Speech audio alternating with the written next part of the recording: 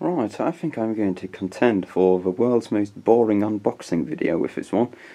What I've got here is 18 lead-acid batteries I've bought for about €500 in order to file the fix and try and sell a few old UPS units which are just scattered all over the shop.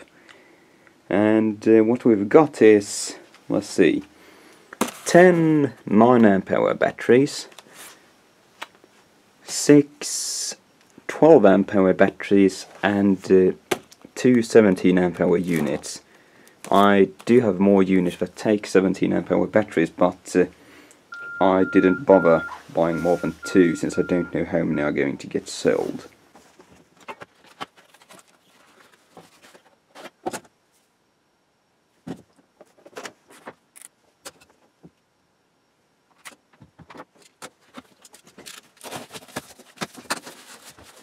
Well, there we go, all the boxes have been opened, and I did goof up. These are 15Ah batteries, not 12, but I usually just go by the case size to determine their actual capacity.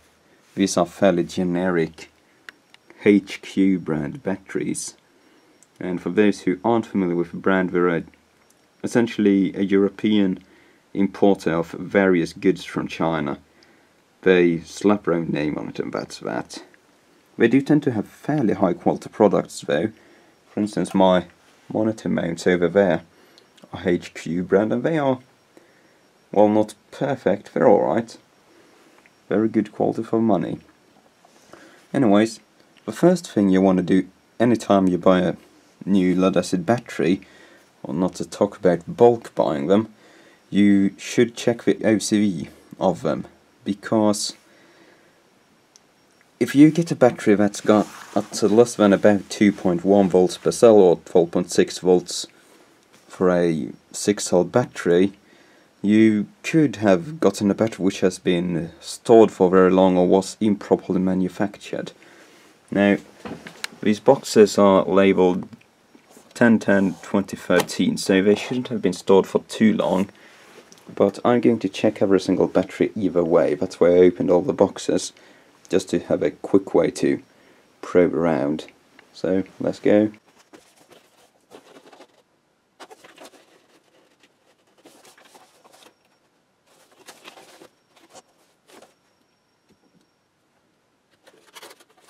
Well, there we go. Most of those measured just fine. There were a few which were like 12.55, but I'm going to call those okay.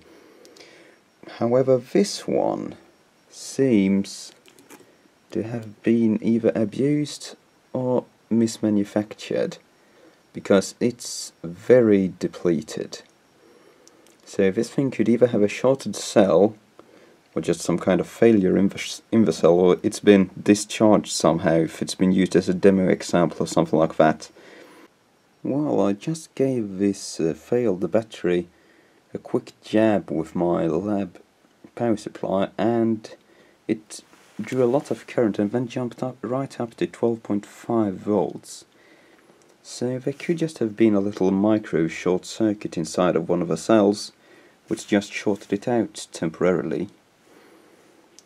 And I may try and recharge this thing and see if it lives up to spec. It would be nice to be able to just use these things right out of the box, because I can't imagine returns to the store which they came from it are a lot of fun. And once you've checked your batteries, the second thing you want to do is charge them. Even if they read kind of full on the OCV, you always want to charge your lead-acid batteries the moment you get them. And if you're lazy like me, you'll just hook up a heap of them in parallel and charge them like that. It's generally not a problem to do it like this. I mean, you get a bonus balancing operation at the same time. But you want to watch out for any sparks when you hook the batteries together, because if they are seriously differently charged, if one's got an OCV of 12.9 volts or 13 volts and the other's got 12.4, then there could be some current running between them.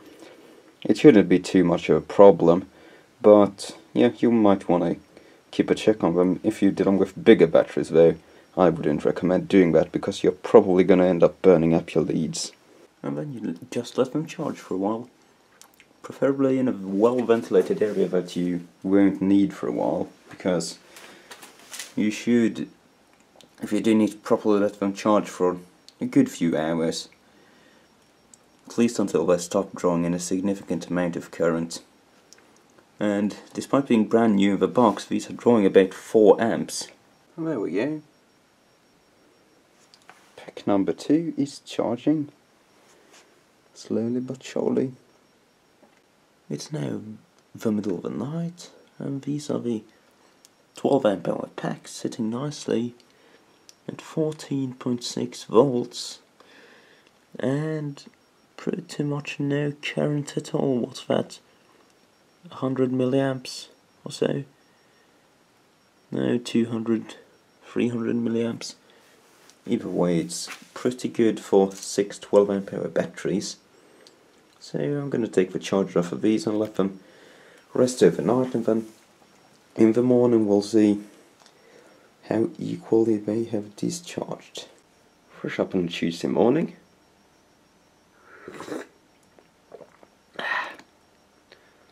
Let's see what these guys have got. If we're within about 0.1 of a volt, I'm happy.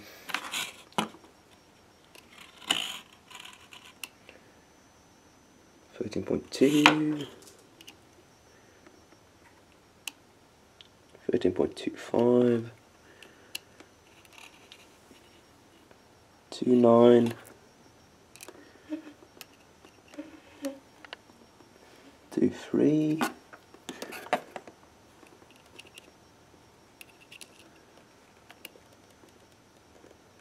13. Okay, that'll do. 26. Well, I couldn't possibly ask for more. These batteries are okay. I have the 9 amp hour batteries I charged yesterday, so rested for about as long. 13.22. Ah! 13.23.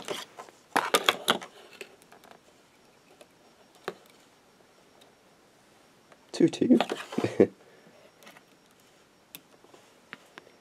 2.4. And the final one. 2.2. Well, these guys are practically perfect. Nice. And we've just got to get the rest of them fixed up, and but I can start working on the actual UPS units. As one came with a shorter cell, I left it charging overnight, and I took it out off a charger just a moment ago, and it looks alright. It should drop down to about the same level as the other ones. It goes to show just how much check I have on my UPS units, because I dug this thing out in order to get started, and I thought this was a 1000 VA unit, but it's actually a 1500 VA unit, which takes these 17 amp hour batteries, which are still charging. So I'm going to have to try another unit. But I was absolutely convinced this thing, which had been standing here in the middle of the floor for a few months, was a 1000 VA unit. I mean, it's not a bad thing that it's a 1500 VA unit, but it's not what I expected. And there we have them. The entirety of my UPS treasure chest, finally taken out from underneath a workbench and put somewhere where they're all gathered together in one big merry bunch of stuff. It occurs to me that I kind of goofed up when ordering batteries for them, because since I thought one of these 1.5 kVA unit was a 1 kVA unit, I ordered 6 12 amp hour batteries. But, well, I only have 2 units which take 12 amp hour batteries, unless you count this huge ancient thing which does. So and I've got 3 units which take 17 amp hour batteries. Well, 4 if you count this whole thing. So yeah, I'm not entirely sure what I'm going to do with all my 12 amp hour batteries, but with a bit of luck I'll get the old unit there sold as well. Although I kind of regret not ordering more 17 amp hour batteries, because there shouldn't be anything wrong with these 1.5 kVA units. However, I am going to need all of my 9 amp hour batteries, since every single one of these that doesn't run on those will use 9 amp hour batteries, including most of this random guff down here. So, enough chit chat. Let's start pulling all of these up on the bench and giving them a work through, and hopefully getting them out on sale soon.